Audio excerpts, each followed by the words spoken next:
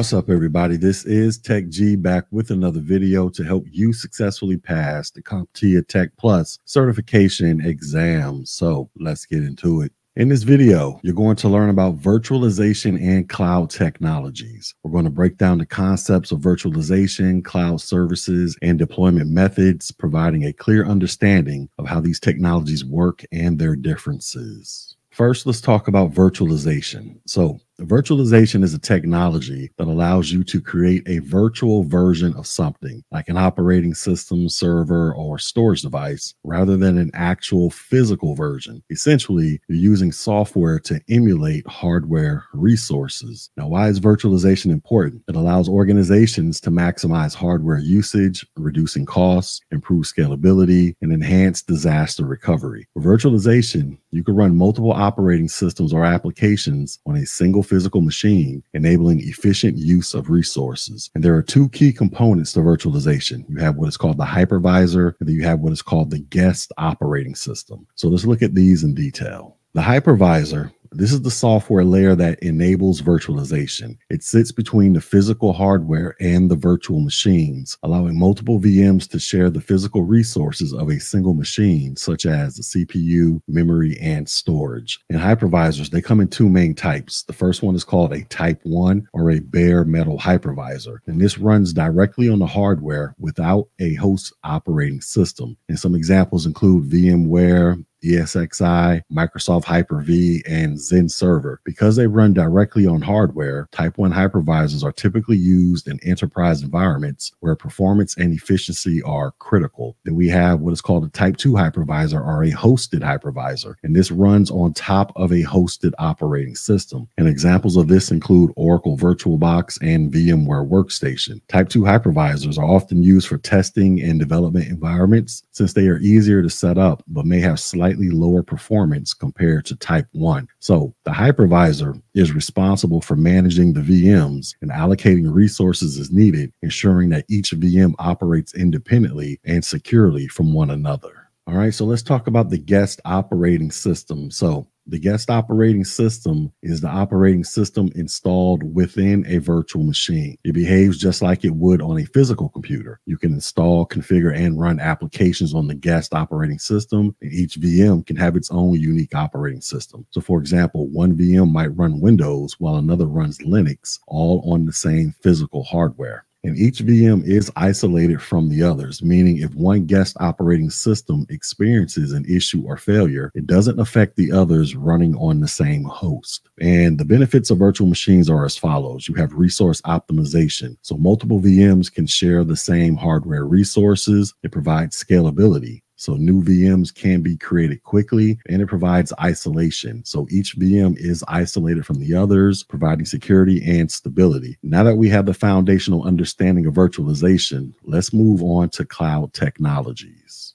All right, so the cloud, this refers to a network of remote servers hosted on the internet that store, manage, and process data. Cloud computing allows users to access and utilize these remote resources on demand without needing to invest in their own hardware. And there are three main cloud service models to become familiar with. The first one is called software as a service. Then we have platform as a service. And then we have what is called infrastructure as a service. And each of these models provides a different level of control and flexibility. And we're going to go ahead and break down each of the models. But before we break them down, on your screen right here is a graphic displaying the differences between infrastructure as a service, platform as a service, and software as a service. So essentially, everything that's highlighted in blue are things that you and or your company are responsible for. And everything that is highlighted in gray is everything that your cloud service provider is responsible for. Now, if you were lost and confused on that last graphic, here is a graphic displaying pizza as a service. So once again, everything in blue is everything that you are responsible for when it comes to providing yourself some pizza. And everything that is in green is everything that the vendor is responsible for in the event that you want to eat some pizza.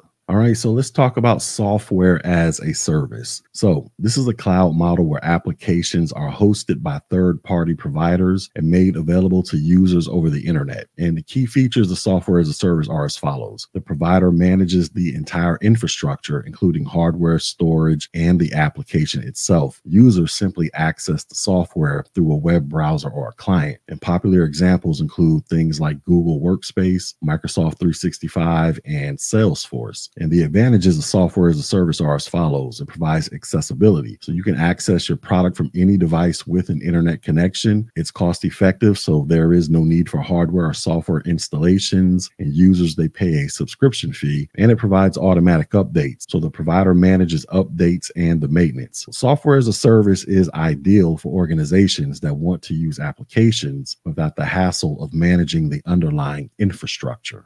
Next, we have what is called platform as a service. And this provides a platform allowing developers to build, deploy, and manage applications without worrying about the underlying infrastructure. And the key features are the provider manages servers, storage, networking, and runtime environments. Developers, they focus solely on writing and deploying their code. And examples of platform as a service include Google App Engine, Microsoft Azure App Service, and Heroku. And the advantages of platform as a service are as follows. It allows for development efficiency. So it streamlines the development process by providing tools and frameworks. It allows for scalability. You can easily scale applications as the user demand grows, and it offers time saving. So it reduces time spent on managing servers and other infrastructure components. So platform as a service is great for development teams who want to focus on building and deploying applications without worrying about managing servers or the environment.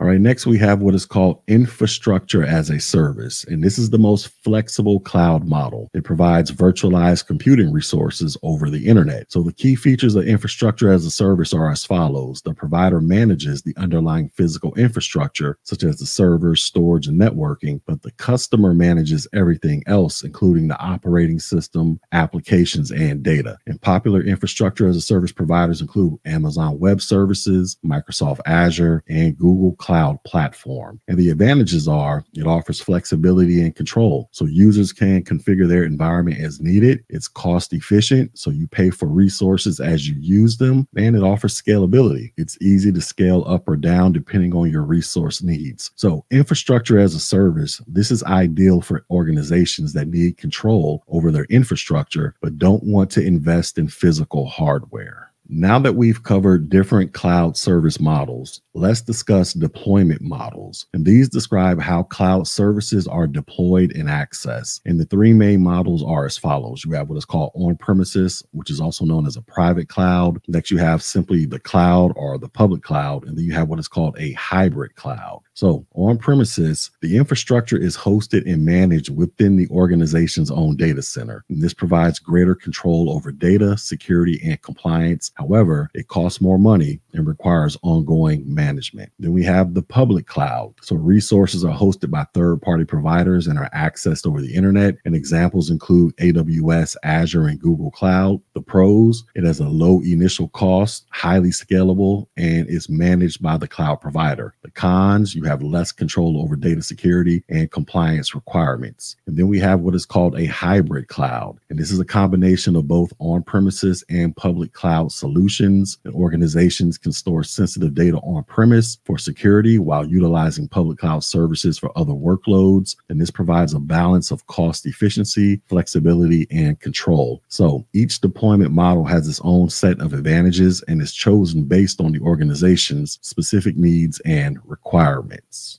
It's important to understand how virtualization and cloud computing relate. Virtualization is the foundation that makes cloud computing possible. However, while virtualization is about creating virtual versions of hardware or software on a local system, cloud computing extends these capabilities by delivering them over the internet as a service. And the key differences are as follows. So virtualization focuses on resource optimization within a single physical system. Cloud computing uses virtualization to provide on-demand resources across distributed servers accessible via the internet. Now, organizations use virtualization to improve resource use within their own data centers, and they use cloud computing to access scalable, flexible resources provided by third-party vendors. So to quickly recap, virtualization allows for the creation of virtual machines through hypervisors and runs guest operating systems for resource optimization. Cloud technologies, they come in three main models. You have software as a service, platform as a service, and infrastructure as a service, each providing different levels of control and flexibility. And deployment models like on-premises, cloud, and hybrid describe how and where these services are accessed. So understanding the differences and use cases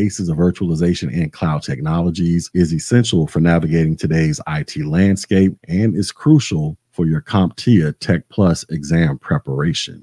Now, with all of that being said, let's do this wonderful check on learning. So the first question is, which of the following best describes a hypervisor in virtualization? Would it be a software tool that controls hardware directly without an operating system? Would it be a type of cloud service that allows users to build and deploy applications without managing underlying infrastructure? Would it be a software layer that allows multiple guest operating systems to run on a single physical host? Or would it be a deployment model where resources are fully managed by a third-party cloud provider?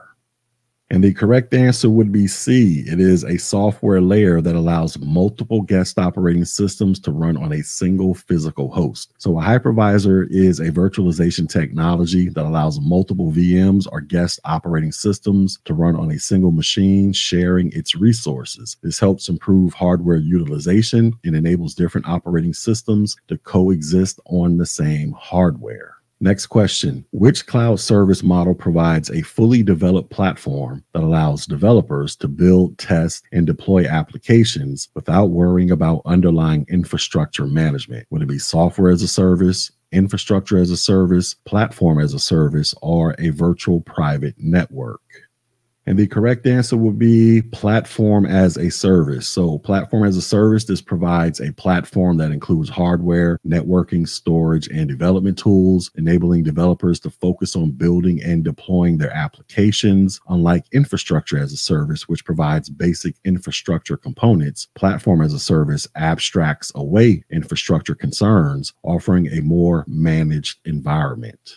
And the final question, what is the main characteristic of a hybrid cloud deployment model? Is it resources are hosted entirely on the user's premises? Is it resources are entirely hosted by a third-party cloud provider? Is it combines both on-premises and cloud resources to optimize performance, cost, or security? Or is it all services are run through a virtualized hypervisor environment only? The correct answer is C. It combines both on-premise and cloud resources to optimize performance, cost, or security. So a hybrid cloud model integrates both on-premise resources and cloud-based resources, allowing organizations to benefit from the flexibility, scalability, and cost savings of cloud computing while maintaining control over sensitive data and critical applications.